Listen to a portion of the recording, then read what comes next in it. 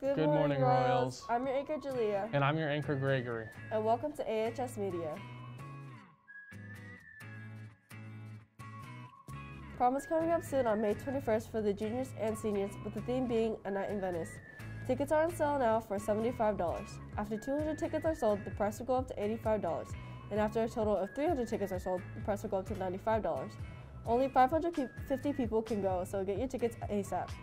If you have any questions about prom, please email Casey Towner.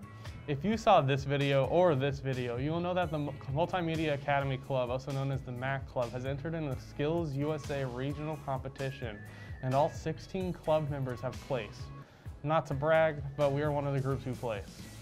Anyways, the MAC Club will be moving forward into the state competition in Ontario, California. Wish all of us luck in the competition.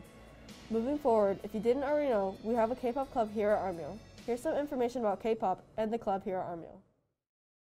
For those of you who don't know, K-pop is an abbreviation for Korean pop. K-pop has become very popular within the last few decades. K-pop is known for having groups that have unique choreographies to their songs, although there are groups and solo artists that don't dance, such as Day 6. There have been 4 generations of K-pop. We are currently in the 4th generation, but there are still artists from past generations that still create music, such as 2PM from the 2nd generation, and also BTS and Blackpink from the 3rd generation. Here at Armio, there's a club for those who are interested in K-pop. The club's meetings happen at AC1 during lunch on Fridays. I have interviewed the club's president and vice president to give you guys a quick peek of what happens inside of the club. Welcome. Could you please introduce yourself? My name is Gabby Gassetta, and I am the president of the K-pop club. I'm Charisma Carrion, and I am the vice president of the K-pop club. What inspired you to start the K-pop club? Me and my vice president, Charisma, we wanted to make a club that would share the interests of K-pop with a lot of people from the school. When did you guys start the K-pop club? Like what month? We started it in like September, beginning of the school year. So in this club, what kind of activities do you guys do?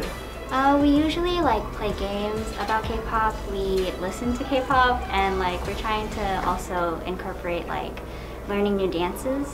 So are you guys planning any future events or things that you would hope to happen in the future? There's nothing in the works yet, but we'd want to have a project that would really bring in a lot of people that really like K-pop, and they get to really enjoy. Anything else that you want to say to people that are interested in joining the club? You guys should join. If you guys want to make friends, join the club. If you guys like K-pop, join the club. Once again, if you didn't catch it, the K-pop club meets every Friday at lunch in AC1. That's all that we have planned for today. Make sure to like and subscribe and check out our social media here on the screen. Thank you for watching and have a good day, Royals.